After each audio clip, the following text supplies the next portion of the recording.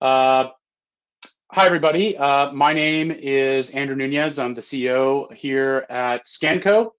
I want to thank you all for carving out time for our presentation today. I wanted to also introduce Philip Hall, who will be running the presentation, and Andrew Neal, our Director of Partners and Alliances, who will also be joining us and talk a little bit about PM Plus and what we're doing with it. Um, I wanted to start this webinar because I'm really excited about what we're talking about today. While made to order is a much needed enhancement of production management, functionally it's a sales order to PM integration. To be fair, our made to order will bring over a dozen additional enhancements that no one does in the market today, and Andrew's going to talk a little bit more about that. But um, what I'm really excited about is what PM Plus represents. And to me, um, that's about that Scanco's back in the business of innovation. Over the last 6 months, we spent well over 10,000 hours fixing our products, fixing bugs, enhancing our support, and entirely rewriting our infrastructure to a more modern and state-of-the-art platform. And we are almost completely done with all of that effort. It was a tremendous work effort. And now we're ready to do the things that we've always wanted to do, which is expand our portfolio, enhance the current product set. So over the next 6 months, that will be our complete focus. Not only will we aggressively expand this particular product suite in PM Plus, but also warehouse and OM and mobility. And we're going to introduce new products. You're going to see a lot of new things in announcements in the coming weeks and months. And then we're going to take things like PM Plus and expand them aggressively. We're going to do a lot of new innovation, and that's what we're going to be all about going forward. So I'm really excited because PM Plus represents that first small step into doing what we've always wanted to be and do. And that's expanding our solutions, outside the four walls of the production management facility and the warehouse. And we're going to be doing that really soon. So I'm excited to announce that.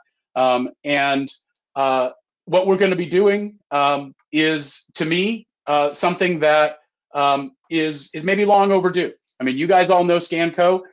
We were always known for our innovation, and over the last few years, we've had to do a lot of the things and struggle to get to a place where we can get back to that. So I'm excited to say that we're in a place now where we can really fully say that we're there.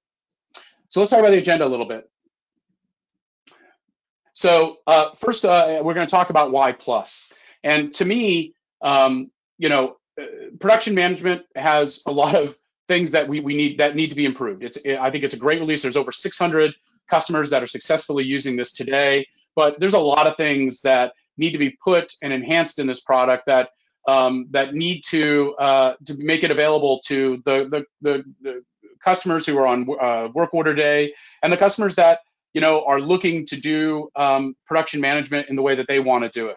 So what we're going to focus on is helping solve the problems for today. And that's not just about feature functionality. I mean, we also acknowledge that supporting this product is something that that Scanco is uniquely able to do. Sage will always be your first line of support. They're taking over the code in the product, so they're going to understand it fluidly, and they're doing a great job of first and second line support today. But for us, we also know that there's a need for direct line to us. And so a part of the plus operation is that we're enabling that. We're taking that on, and Andrew's going to talk again more about what that means. Then we're going to talk about the details and extras and the things that are a part of what this product is and the SaaS offering for it. Phil's going to take us through a product tour, and then we'll talk a little bit about questions. Now, just so you know, we're also going to be doing a customer webinar with Sage sometime in early November. That'll be specifically going through PM and PM Plus, and we'll have a lot more details about the additional functionality. And some of it we might have already created at that point. But a lot of the things that we're going to be talking about today that we're looking on the roadmap for this particular product suite. So with that, I'm going to hand it over to not Ross Allen, to Andrew Neal, who is our VP of Partners Alliances. We got to fix that. Awesome. Thank you so much, Andy. And good afternoon, everyone. Just as Andy said, my name is Andrew Neal, and I'm the Director of our Partners and Alliances here at Scanco. And just as Andy was alluding to, we are extremely excited to show and highlight what we have been working on with PM Plus. So before we really discuss the features and functionality of PM Plus, I think we first need to understand why we made PM Plus. And to kick off that conversation, I really want to put a spotlight on the roadmap that Scanco has really put together. And, Scanco is a company focused on innovation and really bringing simple and robust options to the Sage market. As part of Scanco's journey, we made this commitment back in Q2 of this year that we were going to bring to market an add-on product for production management. And after months of gaining feedback from the partner community and end users alike, we're really happy with the initial release and what functionality we're able to bring to the users. Looking beyond to Q4 and even 2022, Scanco is not looking to only maintain its current product portfolio, but really extend beyond the four walls of the warehouse. And we're really excited for all of you to join us on that journey. And as you can see in this product roadmap, next on our list will be to completely revamp products like On the Water, PM2000, as well as bringing simplified SaaS pricing options so that it's easier to take advantage of these products when they fit your needs. Just as Andy said, our commitment to making sure we have the most robust and reliable software on the market should really give you the peace of mind that when you're investing in your business, that Scanco is the perfect partner to scale with. So now that you understand where our focus is as an OEM developer for Sage, we want to highlight why we decided to bring to market PM Plus. And to understand that better, we first have to understand the manufacturing solutions available within Sage today. For over 20 years, the work order module served thousands of make-to-stock customers. And if you wanted make-to-order manufacturing from Sage, your only option really was to go to operations management, formerly known to some of you known as job ops. And then fast forward to 2019, when we were contracted by Sage to create production management, we wanted to create a hybrid of those solutions, a make-to-stock solution with logic built in that provides a foundation for make-to-order manufacturing enhancements. And the evolution of this product is what has really transpired into PM Plus, a marriage between work ticket creation and sales order. This enhancement is specifically engineered to enhance the functionality for Sage 100 production management users, giving production management added value to track manufacturing transactions in a more efficient way, allowing users the ability to create tickets from sales orders or even explode sub-assemblies, which I know is going to be an exciting feature for a lot of you. So now we know why PM really was created and who it's really made for. So let's review some of the features and additional details before we move on to our demo. And this is just a list to highlight some of the features included in Scanco's PM Plus. Users that own PM Plus will have the advantage of creating work tickets for procurement types that are not make to order, giving you the flexibility with your workflow to be able to have that added flexibility. You can also match the order type to work ticket statuses as well. So for instance, if you have a standard or back order, it can be set to open, or maybe if you have a quote that would equal to an estimate. PM Plus also supports all the production management auto release functions that you see here below. Auto issue labor, materials, or even printing activities like work ticket printing. Some other great features is that specific order data is also going to be included in Crystal Report work tables, giving you the ability to take this information and make custom reports, which is also going to be extremely useful. And I think my personal favorite feature is when you're creating from a bill of material, the user can actually enter in an effective date and determine if they want to explode sub-assemblies. There is much more to see, so I'll save that for our demonstration. So the next part is, how much is PM Plus? Is this an upfront license cost with maintenance and support? Is there a SaaS option? Do I need professional services? All valid questions I'm sure a lot of you are thinking right now. And to answer that, PM Plus is a subscription-only product that is priced at $270 a month for unlimited users. At $270 a month is essentially a steal. So, what are you really getting with that $270 a month subscription? Well, with your subscription to PM Plus, users will get 1 full year of software support and updates. And on top of the software itself, Our team here at Scanco is also including assistance with configuration, go live, and troubleshooting with PM Plus. And we're not stopping there. For those of you who are interested in seeing a demo or even purchasing this product, for the first 30 customers who purchase PM Plus, we are awarding these special customers with a reduced monthly rate as part of this product launch.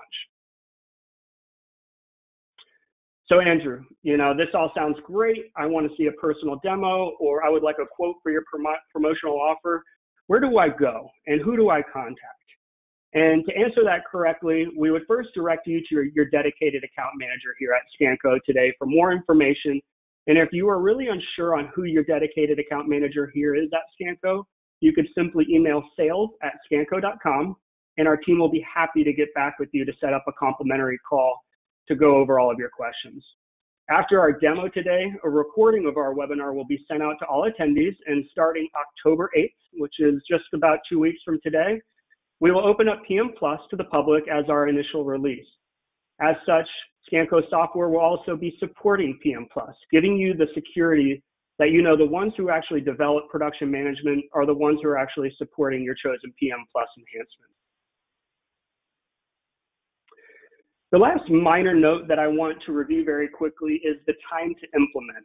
And this enhancement, while robust, is extremely easy to install and set up from a configuration standpoint. Once you have your workflow solidified, users can connect with our Scanco team to help with questions around configuration, or even in the case you're a user who is more independent, our user manual will assist you with ensuring you are choosing the best option for your needs. And instead of implementations that are even weeks or even months long, this enhancement can be up and running in an extremely short period of time. So wrapping up my portion here today of the presentation, I want to leave you with a few teasers of what's coming up next with PM Plus. As we said initially in the beginning of our presentation, we're focused on growing our product's functionality, and PM Plus is really no exception to that. We are already in discussions to integrate PM Plus with multi-bin. Based off of user feedback, we've also heard that you may want things like capacity-based scheduling or even outside processing. And as users and resellers of Sage 100, we want to hear from you. We want to hear your ideas. We want your constraints. And most importantly, we want you involved in the future of this product. If you have any ideas, or if you would like to have a call to discuss the possibilities within PM Plus, as I mentioned earlier in the presentation, contact your dedicated account manager or email at sales@scanco.com, and we'll be happy to schedule a call with you. So enough of the information. Now I'm going to turn the controls over to Philip Hall of Scanco Software. Philip is a great account manager here at Scanco and is a perfect person to run us through PM Plus. So with that being said, I might turn things over to Phil and take it over, Phil. All right.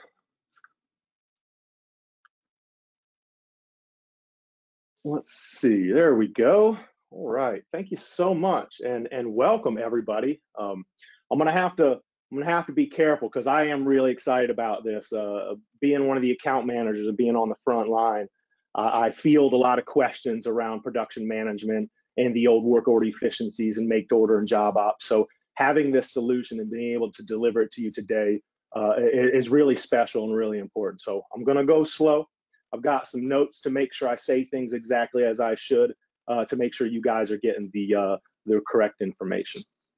But we're talking make to order, right? PM Plus. So the whole idea is being able to create work tickets out of the sales order module, right? So let's go ahead and take a look at that. I'm gonna pull open my Sage here, and you'll see that I'm in my sales order module. All right, and then I'm gonna go to my sales order options, and right off the bat, you're gonna see what we've done. We've done things a little different. If you purchase PM Plus, we're gonna give you access to an entire tab in the sales order options. Now, why is that important and what does that mean? You heard both the Andys, Andy and Andrew, talk about aggressively expanding this software portfolio. Look at all the real estate we have here. Having an entire panel is going to give us room for that outside processing, for any of the other features that we want to bring in this to, and give it to you in one nice, concise place. Right? Also, an additional bonus is it's quicker and easier to retrofit our coding changes when Sage does updates. I think you all remember they did 10 product updates one year. So, having this here is going to allow us to keep things up to date at a much more rapid rate. I think the best thing really to do is to kind of walk through the options and talk about them exactly as they are, and then just go in and create a sales order and create a work ticket and kind of show you how that works. So that's what we're going to do. You'll notice at the very top, the restrict to make to order procurement types. So when we're operating in we're going to add, of course, to the item maintenance screen, the procurement type of make to order. Obviously, they have, buy to order, buy to stock, and so on and so forth. But like Andrew had mentioned earlier, we're going to give you the flexibility to either A, restrict only to make to order procurement types, or we'll allow you to create work tickets from the sales order for any of the procurement types. So give you the flexibility you need to make the right decision at that moment. So that's nice. Moving on down, make to order creation method, right? We've got our pretty standard creation methods. Our disabled is, of course, they're not going to allow you to create a work ticket. Automatic is when you enter the item code and exit that grid row, it's going to create that ticket automatically. We can prompt to create the ticket, or we can do it manually. So I'm going to leave it manual because I want to show you the buttons, because I know everybody likes the buttons. I want to show you the buttons that are in there to allow you to turn your work order module into a make to order software set. So those are the creation types. Now we're going to come down to the default work ticket class. Right, pretty standard. This is the default work ticket class that's going to be created out of the sales order. Okay, an important note here is if you're going to do a copy from, and you're going to copy from a work ticket template, right, that template's going to override this. Right, so if you've got specific templates set up that you want to use, you don't have to worry about this messing that up. This is just going to be an additional piece of control for you. All right.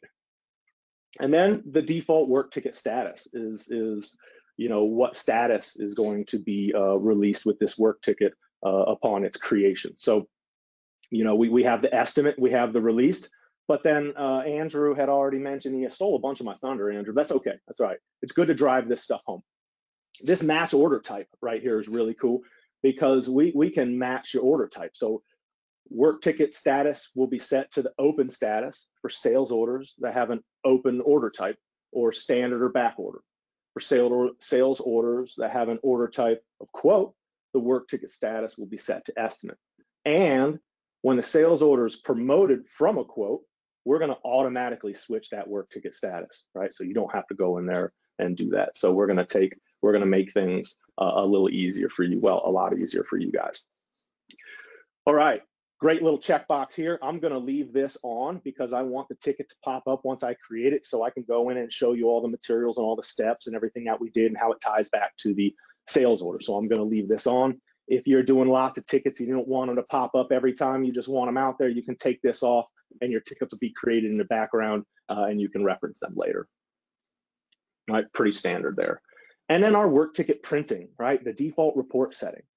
So this is going to allow the user to have a make to order specific work ticket form and have it auto selected if needed. Also, any of the work ticket printing from the menu or menu button for this is not going to be supported in this parameter. We can also customize, or we also bring in custom fields, additional fields for your pick lists. So we're bringing in a lot of additional information to allow you to add to your Crystal reports, Crystal forms, work tickets, pick tickets, you name it. So all the printing is going to be brought in as well. So now this is pretty standard. You guys all know the copy from, all right? So the manual is going to be, if we create do this manually, single step's going to be created, and it's going to use the work tickets default class, default activity code, and work center, and so forth, based on how that's set up. We can go through a bill of materials, right? That's what we're going to do here. The work ticket is created use a bill of materials if it's available. Any and all options entered on the sales order be used to create the work ticket. So you'll see I'm going to select my bill options when I go to make my ticket, and you'll see how that's carried over to the work ticket and referenced there as well. Of course, if you don't have bill of materials, it's not going to work.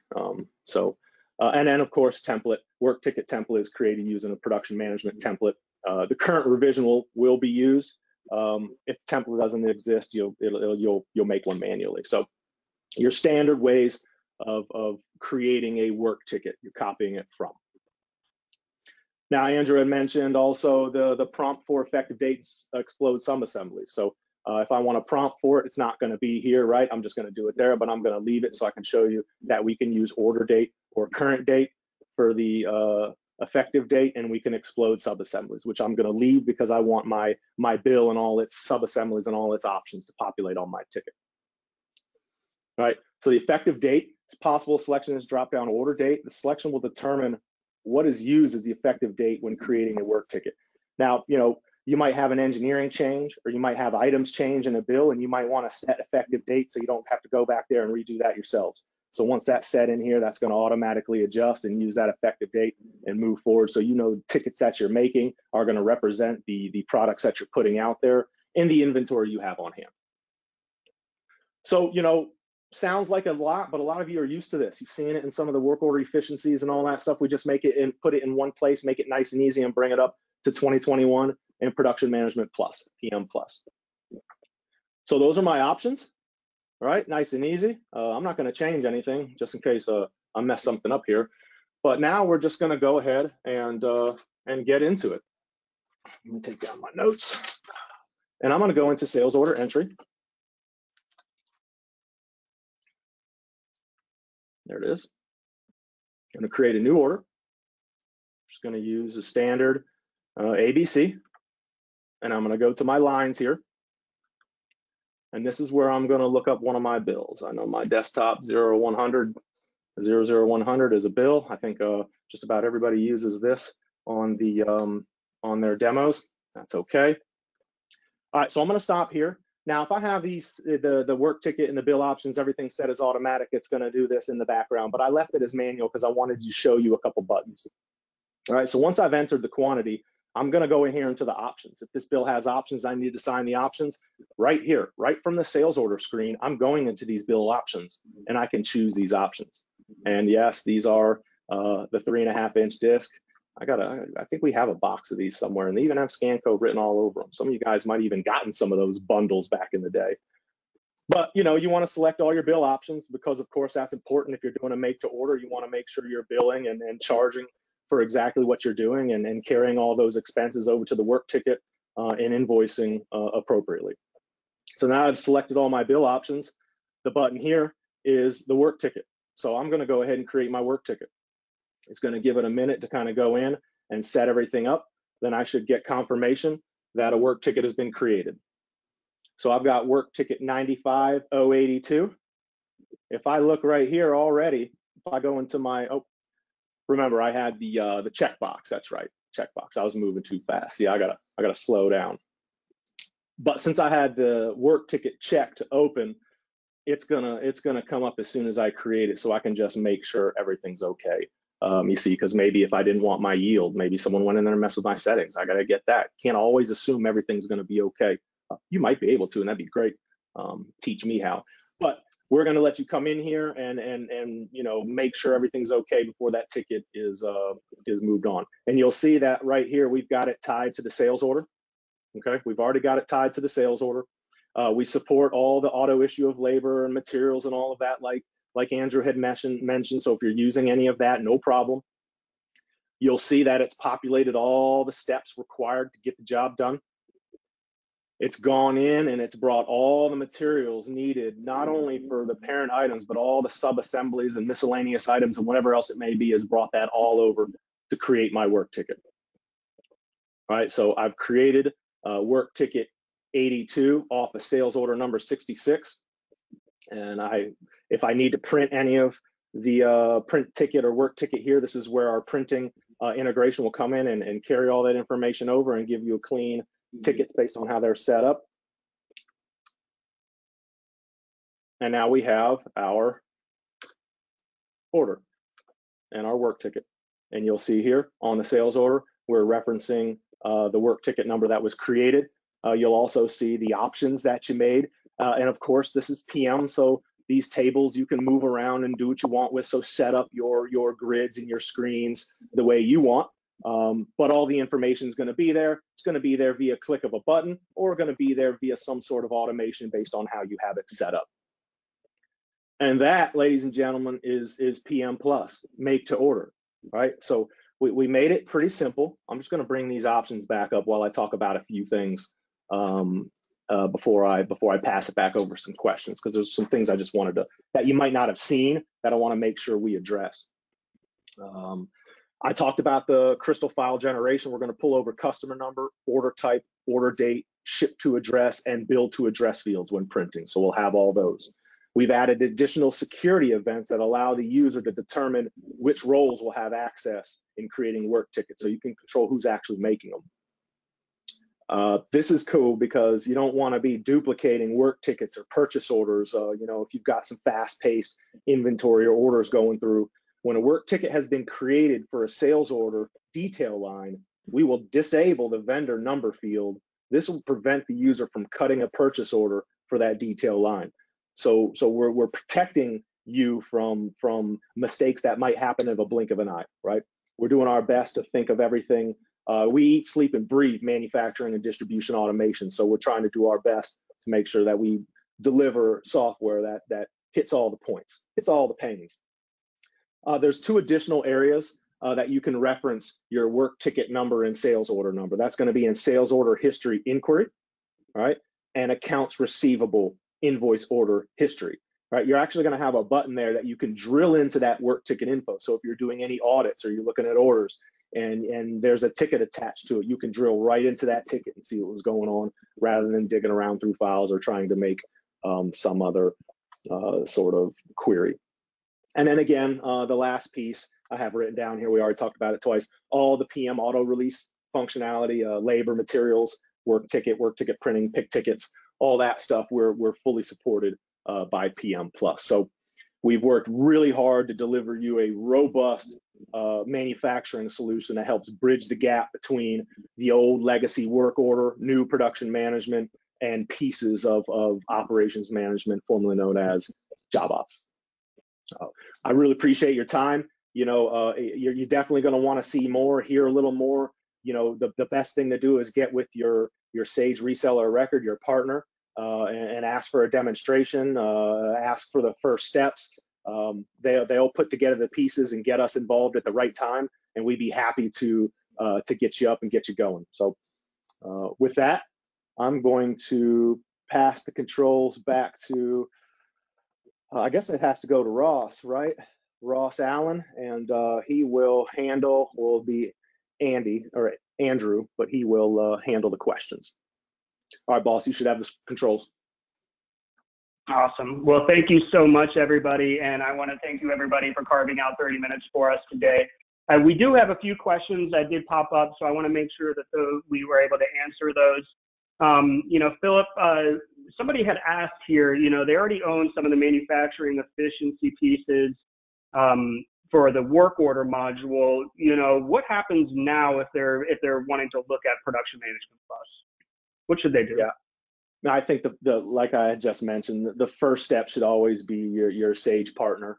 You know, they're going to have intimate knowledge of not just the work order efficiencies, but everything else you have going on, because a lot of things interact together, and we want to do this as a group effort. So start with your partner, and they'll bring us in at the appropriate time to deliver our solution. Fantastic. And we had somebody else here. They said, is the $270 a month the discounted price, or is that the price for the first 30 customers? And basically, I'll answer that one. The short answer, the $270 a month, that is the MSRP that we're going to market with. Now, for those of you, for the first 30 customers, as we were talking about with that promotional offer, that will be less than $270 a month. And if you'd like to kind of get some more information about what that entails, again, contact your dedicated account manager, or you can email sales@scanco.com. The last question that we'll do, because I know we're running over time, is this a Sage product or is this a Scanco product? That's a good question. If you could answer that one. Yeah, so PM Plus is a Scanco product. Production management is a Sage product, but PM Plus is a Scanco product. But still recommend you start with your Sage reseller, start the process there. Fantastic. Well, again, thank you so much for everybody for carving some time to see what PM Plus is all about. We're really excited to be able to meet with you and show the product to all of your clients. And again, if you have any insight or if you have any ideas as far as what you would like to throw into the product and what you'd like to see next, please don't hesitate to reach out and we'll be happy to talk with everyone. Thank you again and have a wonderful day.